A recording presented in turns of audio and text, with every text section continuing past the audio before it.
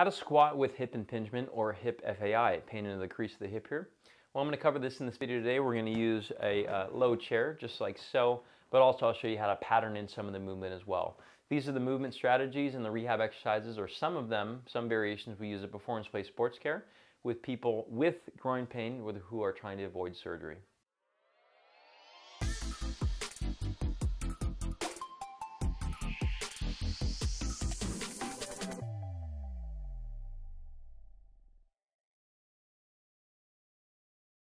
Hey everyone, I'm Sebastian at Performance Play Sports Care, part of locally world famous chiropractors in Costa Mesa, California. Most of the time we find with people with hip impingement, rehab exercises or a rehab program that gets them back into activity is one of the most helpful things that we can do. Sometimes squatting is the most painful thing to do and it's the most troublesome for a lot of people. So usually scaling or rebuilding the squat pattern is something that we can do. And the first thing we can do is using the floor to encourage the hip through a little bit more of a squat pattern. And so this is something called a high quad rock. And so in this one, I'm putting the feet not necessarily directly behind my knees, but a little bit in. So my knees are a little bit wider than my feet. And now I'm going to actually use my hands to push myself back, heels, buttocks to heel. In return. Now, when you're doing this, a lot of people I know that have been told to do something like this or rebuild the squat, they say, well, it's okay to actually, I can fight through the pain, it's okay. Where do you feel the pain? In the front of the hip. Where your problem is? Yeah. Okay, let's change something. So if you're feeling pain with this, it needs to change. All right, this is not the right exercise. Now, there's versions that can make it better, such as moving the knees out or the feet together, where sometimes people are like, oh, wow, that's way better. In that case, we're going to pattern the squat this way. You can also use a low kneeling version, which is going to be here. You default back to the same starting position, and then you push, and for some people, this works even better. For others, they may need to bring their knees out again, and so on. Some people can only get through a little bit of range, and that's okay. What we're looking to see is we're challenging range that's not painful first, and we're providing a little bit of grease in the hip, if you will, because sometimes the hip just needs a little bit of movement that's not painful to let the body realize that it's okay to do. Okay, so this is option one. Versions of option one. Option two is we do a crawl back up. And so for a lot of people we see with groin pain or hip impingement, they just generally lack strength in their quad.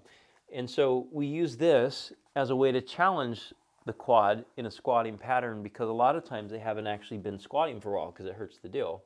And so this version, a crawl back up, usually works okay because the hips are generally higher than the knees, and the knees are generally a little bit wider than the feet. And so I usually have people go through a handful of these really slowly, just in the range that I'm doing, until they feel their quads start to burn a little bit, but they don't feel any symptoms at all.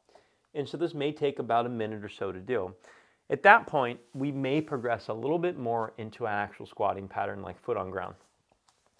And so now we move into a box squat. We're just going to sit deep into the chair, rock into the feet, push the floor. Sit deep into the chair.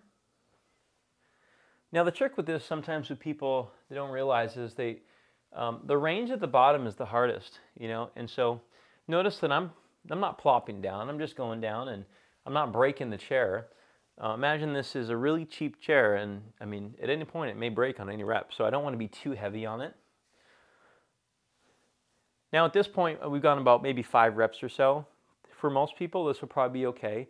If you go 10 reps or so, they're like, oh, my heart, my lungs, man, this is challenging.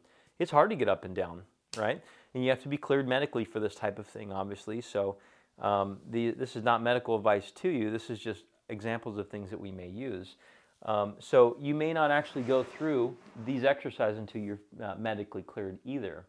But, I mean, quite honestly, you're doing them on and off the toilet. Everybody does them at some point here.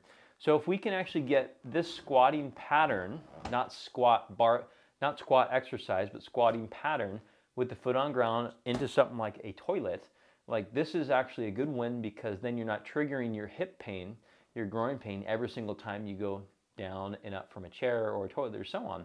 Because that's part of the magic, is like, I'm sure that a lot of you who have had ongoing groin pain, you say, yeah, well, after I sit down and get back up, like it feels like it hurts for a little bit of time. Well, yeah, because you pinged it.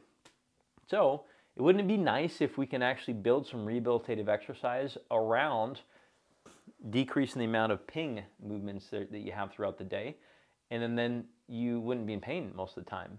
And then we can make more challenging exercise based upon that, and really get into the weeds and get back into activity if you want. So, but these are different ways you can rebuild the squat. And as a general rule, we don't have people go through pain. We just change things slightly. And this is the magic of doing one-on-one directive care. Even things like video programs and so on, they can be helpful, because I'm sure a lot of you watching this, you're like, wow, this is great.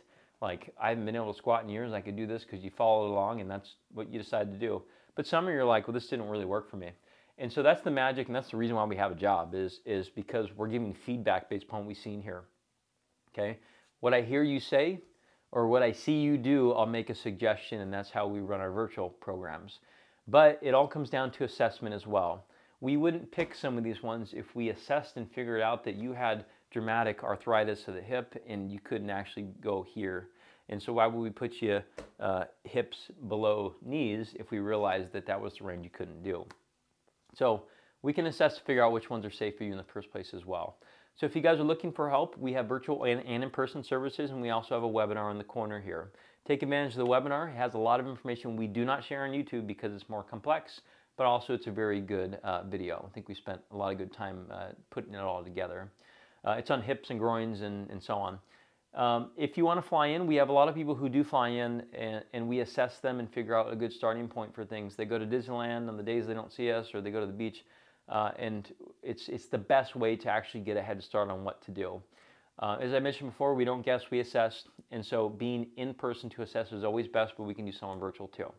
So subscribe to the channel, check out the other videos we have in store for you on this playlist on hip impingement. We'll see you next time.